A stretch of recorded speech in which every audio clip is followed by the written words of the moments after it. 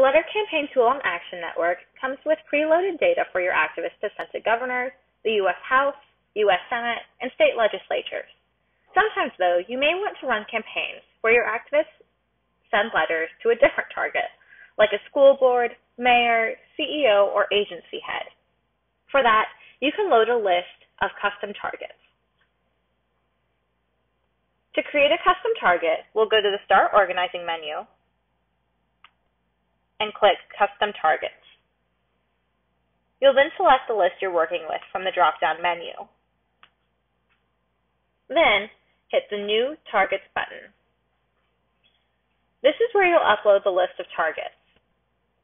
For this to work correctly, it's imperative that you follow our formatting, so make sure to download this sample file and fill in the data that's appropriate to you.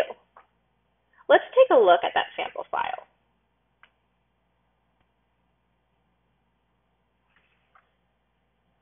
On the sample file, you'll see the first column is Title. This is the title that you use to address people, like chairman or director. Next is the first name and the last name, and the zip code. Then, tell us what email address we should send the letters to for each target. You can use the M and F to indicate the gender of your targets so that we can automate pronouns in your letters later. Make sure to leave this blank if you're unsure of what someone's gender pronouns are. Then we'll just use they, them, and their pronouns. Next, if you're targeting people outside the United States, you'll want to fill in this column using the 2-letter country code. If you leave this column blank, we'll assume that the target is in the United States. Let's go back to the Uploads page. Once you've created your list of targets, click here to choose a list from your computer.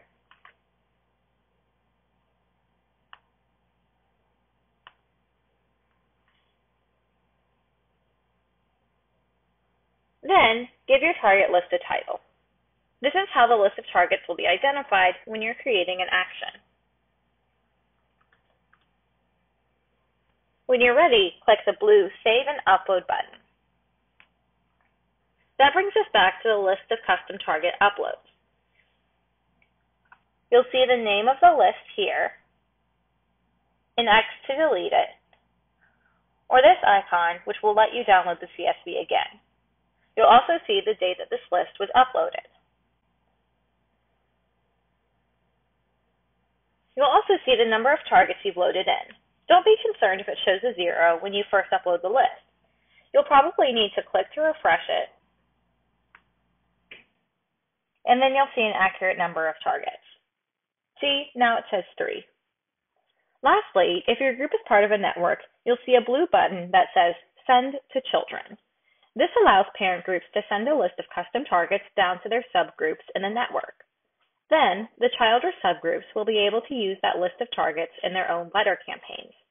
If you want more information about letter campaigns, please watch that video tutorial and visit our help documents at help.actionnetwork.org. If you have any more questions about creating and using custom targets or any of our other features, please visit help.actionnetwork.org.